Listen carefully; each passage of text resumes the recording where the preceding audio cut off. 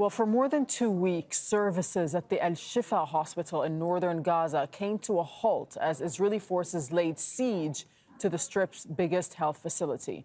Many patients have since experienced severe complications and a number of them have died. The hospital is trying to restore critical operations, at least for now. We'll speak to Dr. Marwan Abu Sada, who's the chief surgeon at Al-Shifa hospital. He's joining us from Gaza, joining us on the telephone from the hospital itself. Dr. Abu Sada, thanks for your time. Can you tell us about the situation at Al-Shifa hospital right now?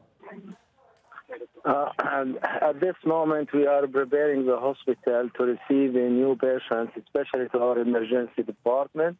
We are cleaning the hospital from the old rust, dirties in it, and we are collecting our team to come to Shifa Hospital. And I think in 1 or 2 days, we'll open our emergency department to receive the patients.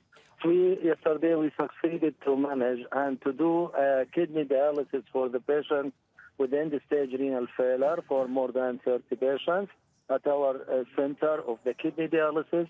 And we are calling all patients who are in need for kidney dialysis to come to Shifa Hospital. It is ready now to accept more patients and on. Still, operating theater is not ready, and the whole department is not ready to admit newcomers and so on. But I think we are preparing the ground to receive more and more patients in the maybe tomorrow morning. Tomorrow morning we'll open the emergency department, and in the next days we'll open the theaters and other departments to receive the patients. Still in Gaza, as you know, more than 700,000 patients are allocated mostly in the north area, in the eastern area of Gaza and north of Gaza. They are living there, and still they are in need of medical services. And the hospital. So is Al-Shifa hospital able to accommodate these patients as well? Till now, not yet. We are in bad need for fuel to run our generators, and we have to repair some of the oxygen generators, which is damaged by the Israeli army during the incursion of Shifa hospital. Still, we are in need. No fuel arrives. How much fuel? To the medical. Yeah, how much fuel have you gotten at Al-Shifa hospital? Oh, nothing. We got nothing from a fuel from UN. They are sending a fuel to the wells of their affiliated to the UN and to the municipality, some of the municipality, and to the some of the other services, Red Crescent Society services for the ambulances, and nothing received from the Minister of Health for the hospital. For the hospital use and so on. Till now, we are waiting to receive fuel to run our generators, especially in the hospitals, Shifa, and in the north area, Indonesian hospital. So when you've asked for this fuel, presumably you have, what have you been told about when you will receive it? And also with the aid... Nothing till now. Oh, go on. Yeah, we spoke with the UN personnel who came with this tanks of fuel.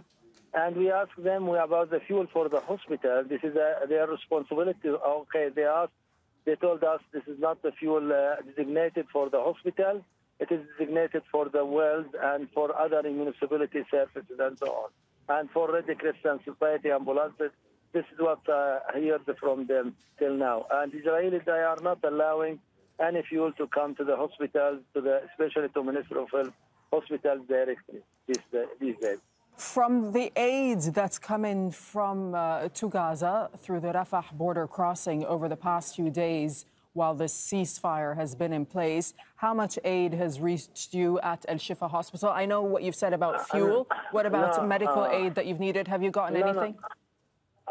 Since the ceasefire, nothing is coming to the hospital. I think most of the medical aid goes to southern area, southern hospital. Nothing is coming to the northern area of Gaza.